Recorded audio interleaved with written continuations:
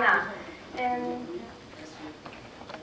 first of all, I want to do a little introduction about myself. My name is Wan Li, and in Chinese pronunciation it is Li Wan. And I'm from Zhengzhou, Henan, People's Republic of China. And now I'm an MA student in health communication. I'm in SUNY Albany. And my undergraduate major is clinical medicine, so I worked as a doctor in a hospital for 1.5 years. And now I want to be a TV program producer, but I know there's still a long way to go.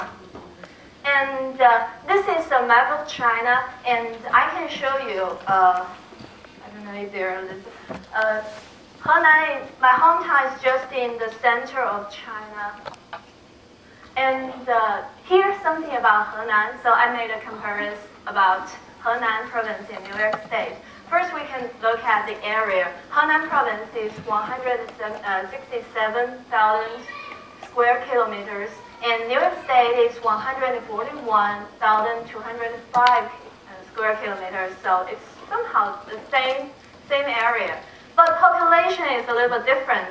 In Henan, we have 99 million, right? 99,700,000 population by the year of 2008. But in New York State, we can see there's a lot of less than Henan. And some people said by the year of 2010, Henan's population will reach 100 million. Okay, we can look at the GDP. In Henan, it's $2,815 by the year of 2008.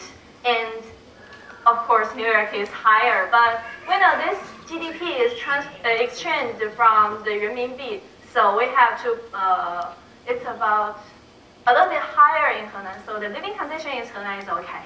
It's not that poor. And this is about, every province of China has a short name. Henan's short name is Yu. And Yu is a very historical character because this character we can find that in the oracle bone inscriptions. And just like I mentioned on the bottom. And you can find that there are two parts of Yu. And one is like a person and the other is like animal. Can you guess what kind of animal is it? Elephant. Dragon. Actually, it's the elephant. Because the meaning of Yu is I got an elephant, and that is the evidence about we have elephants thousands of years ago, and the weather in Henan is pretty warm. And this is the China subway network, and we can see Henan is just into the center of China, and so if you travel in China, it would be very convenient for you to go to Henan from every direction. And this is the landform of China. We can see Henan is just here. It's just here. So half of our province is mountain and half of our province is plant. It's very flat, and there are two main rivers.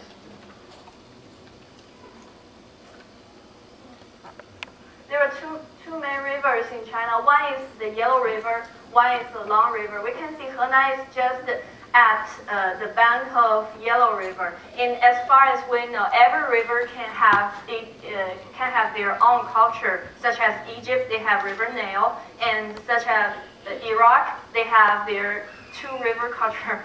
And in China, this is Yellow River culture, and it's generated in Henan.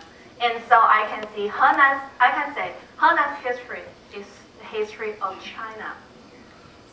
Because 4,000 years ago, we had Neolithic age. That is Longshan culture, one of the very early culture in Henan. And we can all imagine the Neolithic age.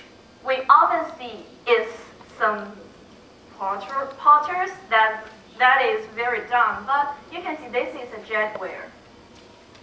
And it's shining, I believe. And also, oracle bone inscriptions is in Henan, and those are for auguries and discovered in Anyang. And we are famous about our bronzeware, and you can see those are two beautiful bronzewares.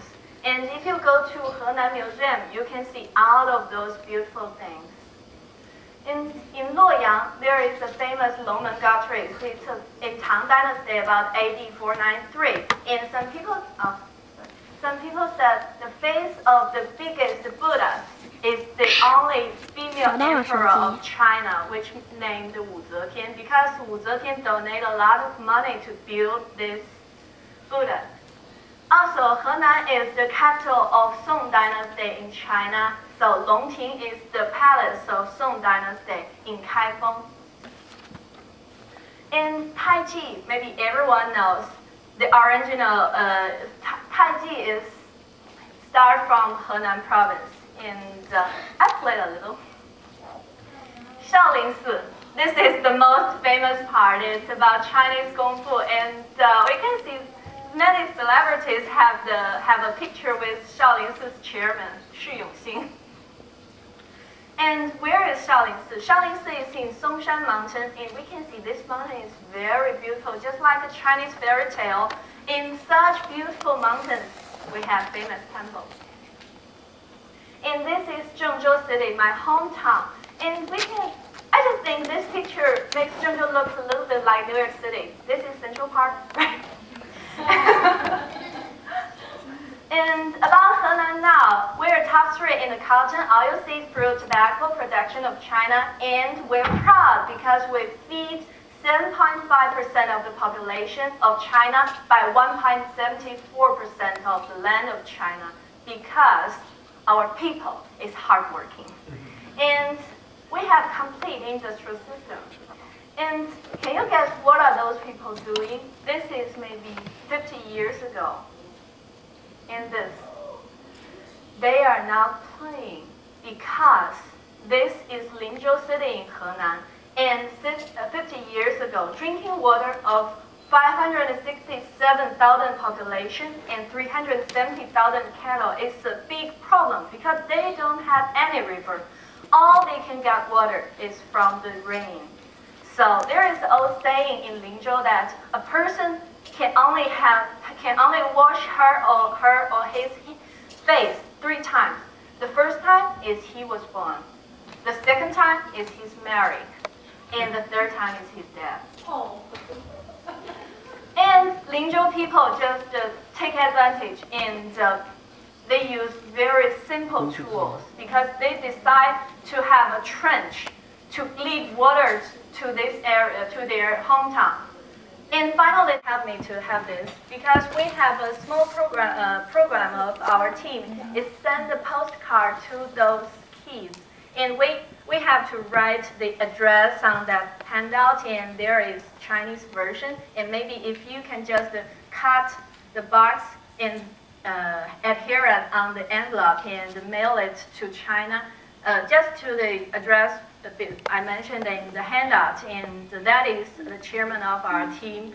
And when we go to those remote countries, we can bring you postcard to those kids because I believe postcards overseas will encourage them to continue their study.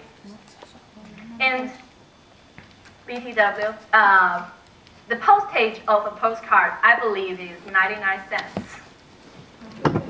Thank you.